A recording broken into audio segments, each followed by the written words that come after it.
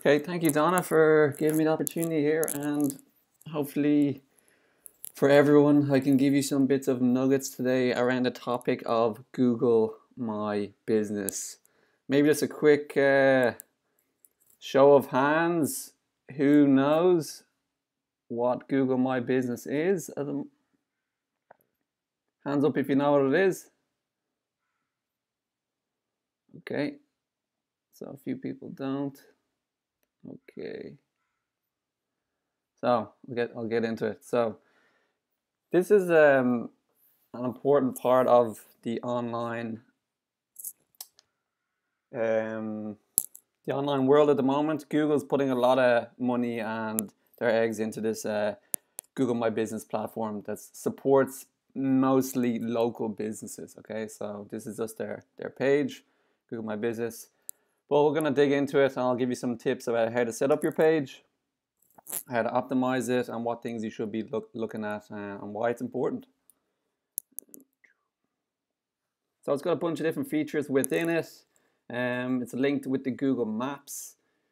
It is a place where you can put in all your information, loads of products, descriptions, photographs of your business. But we'll go into that in a bit more detail. But really, it's a tool that every local business should be using. So if it's not suitable for yourself, your business, if you're not a local business yourself, maybe have friends that are local businesses. So they really need to get involved here and to set up and optimize their profile. So let's dig into it. Everyone loves stats, so let's start with some stats. Obviously, we're all living in an online world. This slide was already generated before COVID, and we're now even in more of an online world. But the main point here is that everything we do online actually drives offline. So when people are searching for local businesses, searching for a cafe, a restaurant, any sort of other local business, they're searching online first. So if you're not visible online, your ability to get traffic offline is going to be hampered as well. So this is where the Google My Business comes into play. 97% of people are searching for local businesses online. Two other stats there as well. Okay, so this is what it looks like on the outside. So if you were to search for a company name, this example, White Plumbing and Heating, on the right hand side, this is what their Google My Business profile is. Okay, so has a picture, name of the company, address, websites, etc. We've all seen this when we've been on Google, when we've searched for a service. We've all seen this on the right hand side. When we click into it, this is on mobile, and you end up scrolling down the page, it gives you more options. So at the top, you have the information, the website, telephone number, etc., some pictures, and then it goes down to the ratings. So if you are on your mobile phone or your desktop and you search for any service, this is the way it looks at the moment. So say if you search for a plumber or search for a cafe, what's going to happen is at the top you have the ads, PPC, pay-per-click ads. So at the top you have the people who are paying the premium position to be there. Then you have that small map called the Google My Business map, also called the local pack or 3-pack is another name for it. And then you have the organic SEO listings. Okay, so what I'm talking about today is the Google My Business page, which is linked to this middle section, the Google Business section, which is linked then to the Google Maps environment. So most local businesses find it hard to rank in the SEO listings, the organic listings, so they put efforts into getting rankings in the Google My Business, which is the middle section. Okay, let's have a look inside the dashboard. So if you were to log in to your dashboard, there's lots of different things that you need to take care of, and I'm going to direct your attention to a few things, and we'll walk through them together. First, it gives you an option to update your COVID-19 message. So this is important, particularly if you're a restaurant or a cafe. You want to update your message so that you're saying 1, we're open for business. Please come and visit us. And 2, these are the measures we've taken to make it safe for you to come into our business. Because people are looking for those type of answers at the moment. And the next one we'll go back there. On the left-hand side, we have the important sections. You have your info, reviews, photos, products, and services. We're going to jump into each one of them. But this is important that you get into each of these tabs and fill out your profile entirely. So yeah, that's just updating your COVID message, and your COVID message appears here at the bottom of the screen, which is right there, important for your customers to see. Okay, so in the information section, you want to make sure that, it sounds obvious, but you want to make sure that your address here actually matches your website and matches any other listings you have around the web for your company. That's very important. You don't want to confuse Google. Google is a computer. It's going to read the different addresses across the web. You want to make sure that they're all in sync. Then you want to add in your service areas. Some people forget to put in here, and they put in British Columbia or Canada, and they fail to put in their service area. Hence, they're not going to show up when people are searching. You can put in your hours, and then on the right hand side you have the business description. So this is kind of like your intro, a little bit of a blurb about us. Excuse me. And at the top here, under the business name, so this is not there. Google are constantly evolving and adding new categories. So if you find that you have to put in something like a business coach, but you're a life coach, and Google doesn't have that actual category, just maybe check back in a couple of months' time and they might have added your category in. Next, there's an area called photos. So you can see the tabs across the top. We have overview, we have by owner, customer, video, interior, exterior, product. So I'd encourage you to just add in as many of these products, many products and pictures of your company you have. Yeah, just fill out the profile, maybe get 3 or 4 in each of the different tabs. But it'll be important just to fill out this section. There's also an area for adding in your products. So it can either be a product or a service. So in this case, this jewelry appraisal company offers a half-hour consultation. They also offer a 1-hour insurance jewelry appraisal. So this is we've worked with them to add the different products in, make sure the profile is filled out entirely. You can also add in services. So this might be if someone is any sort of service. It could be a fitness center or a gym or yoga. You can add in the different types of classes. We do Bikram yoga, yin yoga, etc. Or even if it's if you're a business coach or anyone in that sort of information product business, you could add in the different types of plans or programs that you might have. So that's the services. Then probably the most important part is the reviews. We all love reviews. They're so important. Why do reviews matter? It's obvious, but if you're searching, in this example, for a physio in Vancouver, who are you going to choose? 96 reviews, 6 reviews, or 23? It's probably most likely you're going to click the one with 96 reviews. So you want to have a strategy in place that you're going to keep getting Google reviews on a consistent basis. This is how you do it. Within your profile, there's a button that says get more reviews. Click on the button.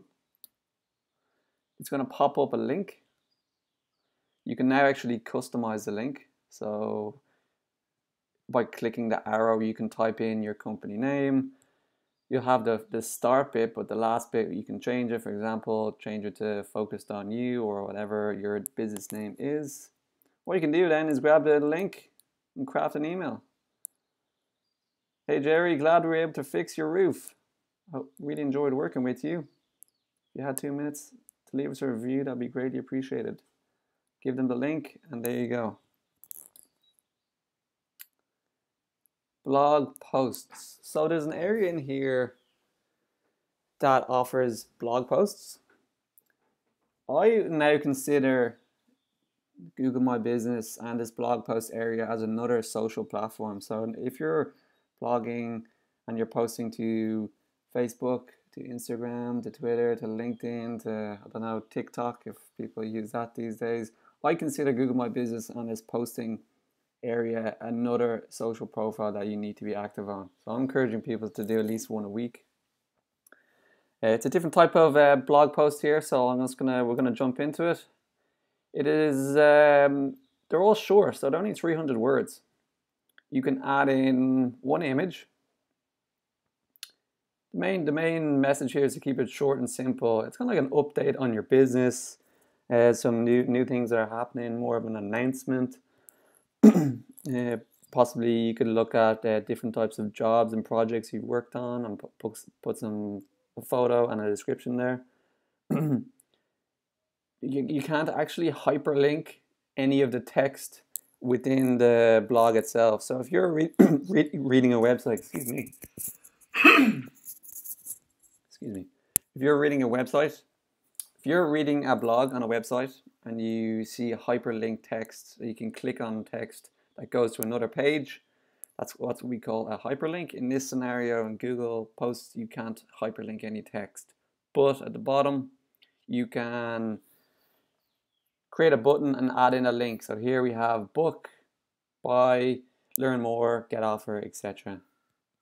So if I direct your attention to the top of the screen where it says what's new, event, offer, product, so there's a bunch of different things that you can select your update to be. Okay, so it's important. I'm encouraging people just to get in here and do one at least once a week, definitely. And this is going to help the strength of your Google My Business profile overall. So why does it matter? The slide I showed you at the start, which was about the Google search environment, this is what it looks like in terms of how people click. So we had the ads at the top, and then we had the map with the map results, and then we have the organic listing. So this is the percentage of people who click on each of the sections. So 14% are clicking on ads. Between the map and the local map results, it's 34%, and the rest is 50%. So if you don't have your Google My Business page and people are searching for services in your industry, you're completely missing out on this 34.6%. No, sorry, 34.6% market here. So it's important for people, local services, to have your Google My Business page set up and to be competing here. So here's a new client we started working with a few months ago. You search for their company name and you have nothing on the right hand side, meaning they do not have their Google My Business page set up. So this is what their competitor would look like. Okay, competitor is Coastline Painting. They have their profile, their Google My Business listing, and you can see that by looking on the right hand side. So what this really means in terms of people searching is that when someone is searching for line painting companies, because they don't have their Google My Business page set up, they don't even appear in this at all. So they're not even having a chance of getting found because they don't have their listing set up. This is just an expanded version of the other one. So yeah, if you have a friend who has a local business, I would recommend searching their company name, look on the right hand side, and if you don't see anything, you know that they don't have their Google My Business listing set up. And I would encourage you to tell them to set it up. Okay, who is it for and who is it not for? Yes, it's for mainly local service businesses, so people in the trades, plumbers, roofers, electricians, practitioners like chiropractors and physios, anyone in the medical space, counselors, naturopathic doctors, even gyms and yogas and restaurants and bars, on all the different types of brick and mortar. Okay, who's it not for? When I say not for, I mean not very important for. Software companies who might be, software companies, international companies who might not need to get local clients in the door, and then also e-commerce companies as well. So it's not critical for these businesses to have their Google My Business page set up. So there are some special features within it. This is an example of a restaurant. They're a vegan restaurant in Vancouver. Because they've listed themselves as a restaurant, they have additional buttons on the left-hand side. So they have a menu, and they also have a bookings. So within the menu, they can add all the different types of products they have. And then the booking section, which you'll see down here, the bottom right-hand corner, it pops up and you can link it to DoorDash. So you can link this to DoorDash, and I think they're working on other different platforms, but it's really just making it easy for customers. So on the profile on the outside, there'll be a button, book online. It will pop up something pretty quick. Select the products, book through DoorDash, or navigate to the website. So what are the rules here? Don't be spammy, which means don't try and fill your profile with copy and paste the same blog posts or the same pictures in every single day to try and get traction. It doesn't work like that. Google is smart and they have lots of spam triggers set up. So if you're doing anything that's considered spammy, that is unnatural, they're going to find you out and they're probably going to suspend your listing. So you also got to make sure you figure out if you are a service area business or a local area business. So a local area business is where someone can actually come and meet you at your office, at your facility. So if someone cannot meet you at your office, then you are a service area business. And it's important that you toggle the right one of these, because this is how people get their listings suspended sometimes by not having this set correctly. Some people try to game the system, of course, and they set up multiple listings for the same business. I worked with a client, a chiropractor, who had 8 different ones, and eventually he got found out and everything was suspended, and he had to go through a big rigmarole process of filling out reinstatement application forms and deleting Google accounts and finding what listings were linked to what account, and then eventually at the end of the day leaving it with one account. So it was just a lot of pain and effort, and Google found them out eventually. Engage your customers, meaning there were reviews in the review section in particular. If people are going to be giving reviews, you need to engage them and reply back to the reviews. In the question and A section, if people are asking questions, you need to make sure you're responding with your customers. This is what Google wants, for you to engage and be active. So, what can you do now? You can create your free listing, your free Google My Business page. If you have friends that you believe do not have their Google My Business page set up, tell them to go and set it up. So give them a link, you can set it up for free. So what happens is when you log in, you'll see an area on the right hand side called complete your listing. So in this scenario, the company only had 40% complete. It's going to tell you what you need to do to fill out your profile. So I encourage you to follow the instructions there as well that can guide you along the way. Do you want to learn more? I have an article on my website called How to Set Up Your Google My Business Page. Maybe we can send it out in the email afterwards. Pretty easy step-by-step guide of how to set it up to make sure that you're toggling the right buttons at the start when you're configuring it.